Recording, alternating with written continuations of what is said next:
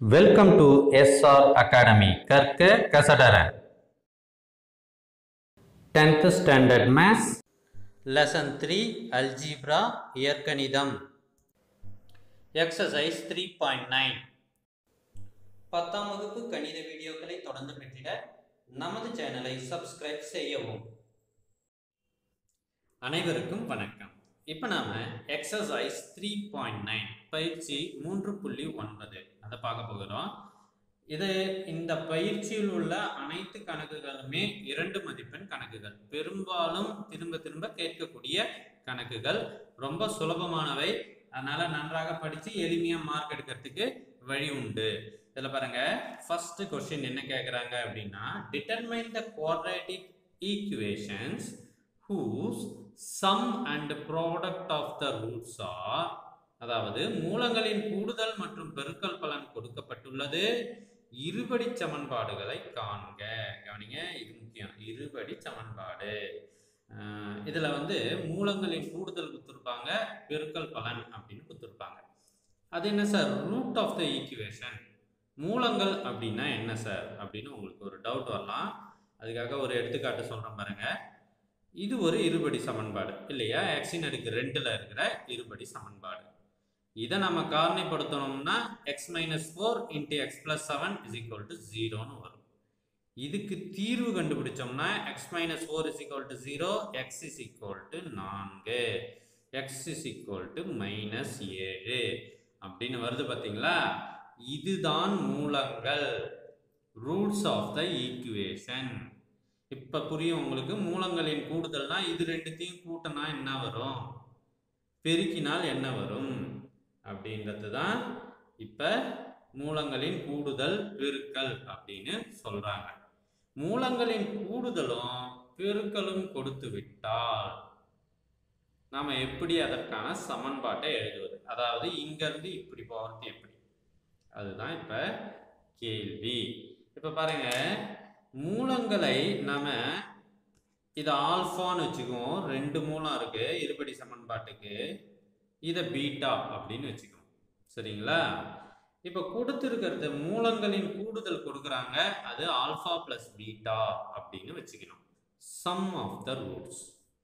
மூலங்களின் பெருக்கல் கொடுக்குறாங்க, அது ஆல்பா பீட்டா. பாருங்க, பெருக்கிற ப்ராடக்ட் ஆஃப் த ரூட்ஸ். இப்ப சமன்பாடு எப்படி இருக்கும்னா இப்படிதான் இருக்கும். x² - alpha plus beta into x plus alpha beta is equal to 0. அதாவது ஆல்பா பிளஸ் பீட்டா என்பது மூலங்களின் கூடுதல்.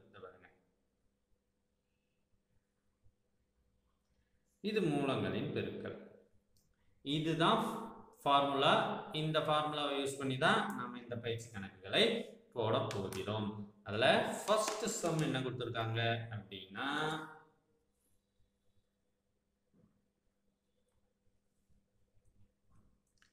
-9, 20. ஓகேவா?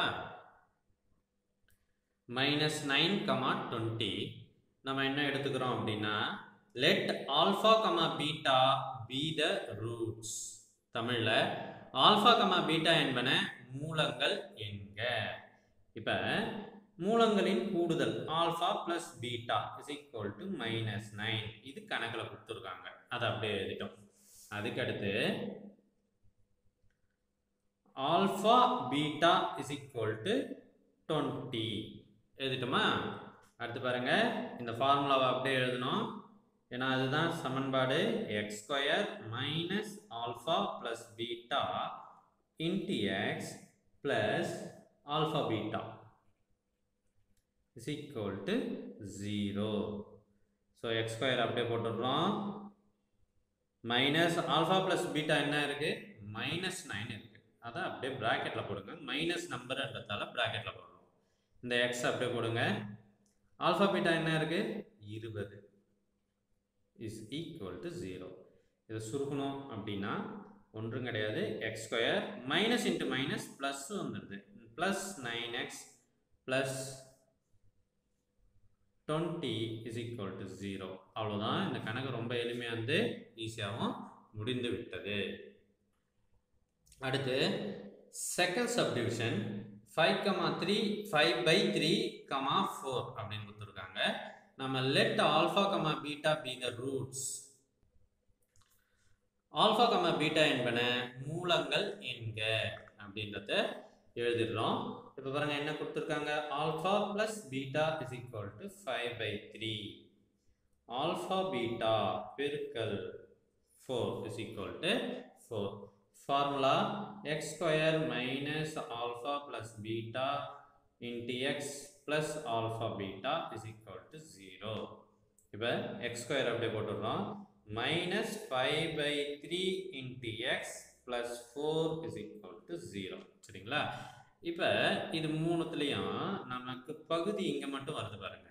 அப்போ அதுக்கு நம்ம எல்சிஎம் எடுக்கணும். இது மூணுத்துக்கும் எல்சிஎம் 3 தான், வேற எதுலேயுமே நம்பர் இல்லை. அதனால 3 எடுத்தோம் அப்படின்னா 3x² minus 5x plus 12 is equal to 0.